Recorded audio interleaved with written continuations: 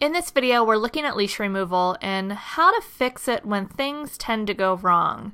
I love shooting images where you have this creamy, dreamy bokeh in the back, but sometimes the patch tool or the content-aware fill doesn't always get it right. So let me show you a quick and easy trick. First thing we're going to do is we're going to Command J to create a new layer, and then we're going to get rid of the leash. For something like this where it's small pieces, I'd like to start with my spot healing tool.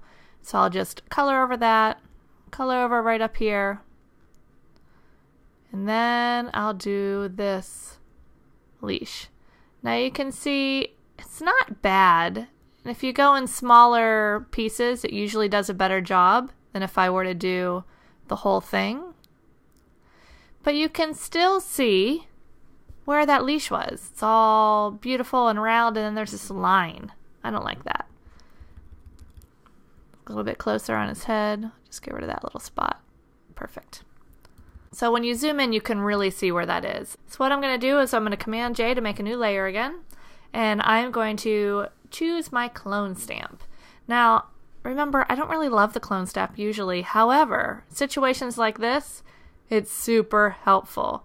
So I'm going to grab a giant clone stamp. I like it the bigger, the better. And I am going to hit Option to select a source right here. And I'll just come right over here and add that in. And then I'll hit Option again right here. And I'll come right over here and I'll add that in. Now, what happened? It kind of went over the dog's head, but that's alright. We're going to do a quick and simple mask. B for my brush tool. We're already on black, and then we can just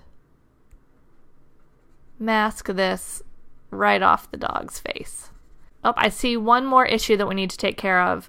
Sometimes our clone stamp pulls from outside of the circle that you selected, like this ear right over here. But that's easy enough, we'll just brush it right out. Because really, we just wanted to cover up that straight line from the leash. Alright, this is what we started with.